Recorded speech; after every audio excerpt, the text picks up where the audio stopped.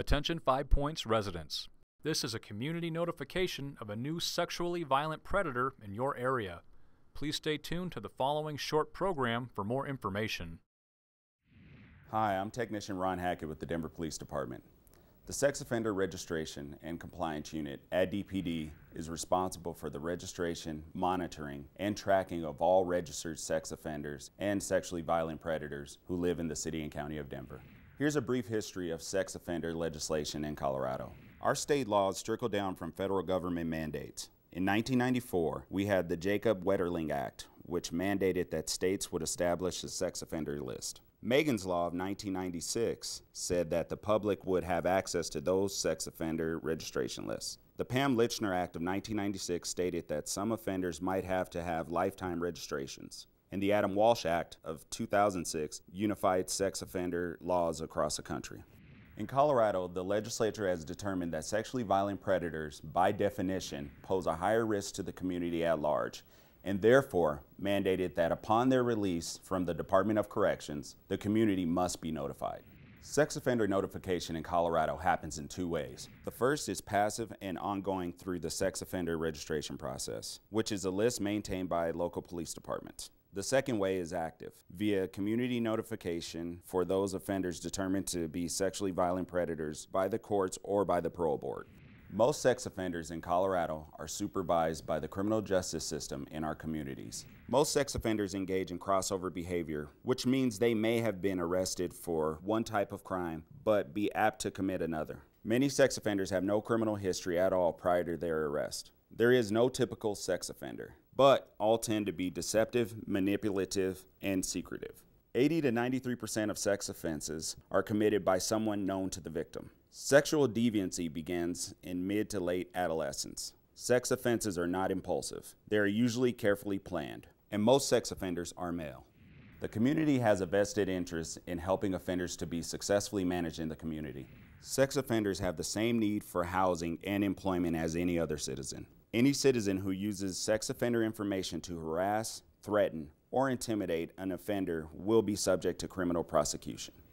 There are approximately 16,500 registered sex offenders in the state of Colorado. About 65% of convicted sex offenders are placed in the community on probation. The remainder are in the Department of Corrections or Community Corrections. Offenders may be caught for one type of offense, but be at a high risk to commit another type. Crime of conviction is only one indicator of risk. A sexually violent predator must register with the Denver Police Department Sex Offender Registration Unit every 3 months for the rest of their life. The offender's residence must be verified quarterly by the Denver Police Department. The full sex offender registration list is available by calling the Denver Police Department Identification Bureau at 720-913-6756. Convicted felons and those with multiple convictions are posted online at denvergov.org/police. Remember, sexually violent predators do not represent all dangerous sex offenders. The community notification process and sex offender registration are not a complete deterrent to sexual assault. Now, here's a look at the newest sexually violent predator living in Denver. Here's an overview of the registered sex offenders currently living in Denver. There are 2,426 total living within city limits. In Denver Police District 6, there are 488. Precinct 611 has 158 registered sex offenders. Of those, 108 have felony convictions and 50 have misdemeanor convictions. James Raymond Davidson is a sexually violent predator currently living in Denver. He's 37 years old and was born on November 4th, 1980. He's a black male, 5 feet 11 inches tall, 172 pounds, with a bald head and brown eyes. He's currently a transient living in the 1100 block of Park Avenue West in the 5 Points neighborhood of Denver. Schools located within 1 mile of this offender include University Prep School at 2409 Arapahoe Street, Polaris at Ebert Elementary at 410 Park Avenue West. Parks located within 1 mile of this offender include Sonny Lawson Park. Recreation centers located within 1 mile of this offender include 20th Street Rec Center at 1011 20th Street. Bus routes located within 1 mile of this offender include Route 48 Broadway and Lawrence Street, Route 15 East Colfax Avenue, Route 20 20th Avenue. A brief history of charges against this offender. Conspiracy to commit second-degree sexual assault. He's not currently on parole or probation and registered with the Denver Police Department on August 6, 2018 as a transient living in the 1100 block of Park Avenue West in the 5 Points neighborhood of Denver.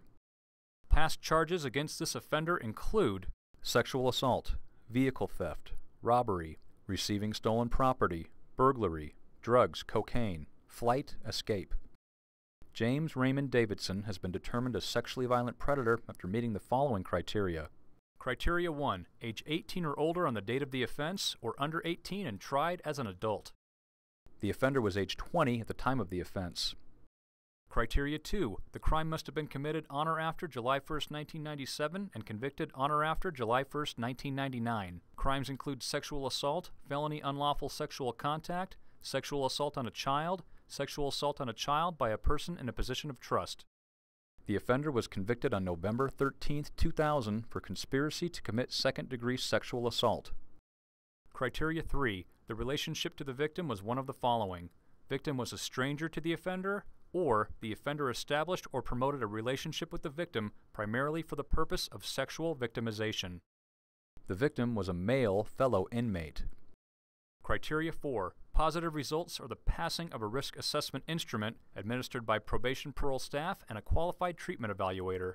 Positive results include an assessment for the presence of a mental abnormality, a level of denial regarding the offense, treatment appropriateness and motivation, presence of sexual deviant interests. The offender was evaluated by the Colorado State Board of Parole with positive results, determining him to be a sexually violent predator.